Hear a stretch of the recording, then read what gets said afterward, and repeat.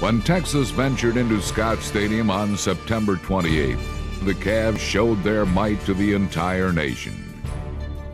We have to go back to '95 when we played them in Austin and lost on the last-second field goal. And Ricky Williams had a probably rushed for almost 200 yards on us.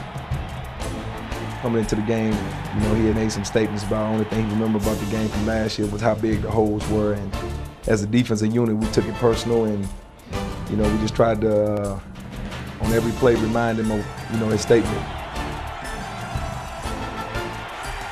Every time they would touch the ball, you know, we would just be like, Ricky, how big those holes?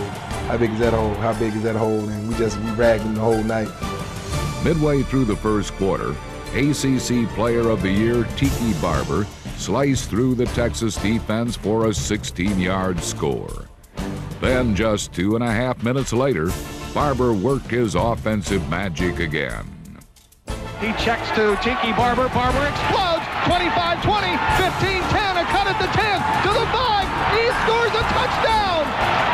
Tiki's made some great runs, but that might have been the best of them all. Tiki as a running back and as a teammate, you know, he's a great player. You know, at the time, you probably didn't know you was amongst that type of player. You know, we just looked at him as a, you know, fun-loving teammate, but you know, you look back on it, you know, you was around greatness at that time.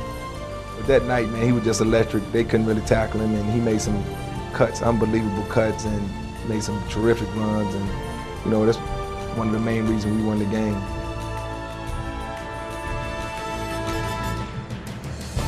Well, Rondé picked one off, and you know, we built this wall for him, and we blocked pretty good.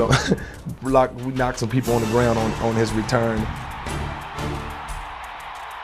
You know, when you're playing a team like Texas, a national power, and for them to be able to come into your stadium and you to be able to, you know, put a good thumping on them like that, you know, that does go down as one of the best games I played here, and you know, one of the most memorable games I played here.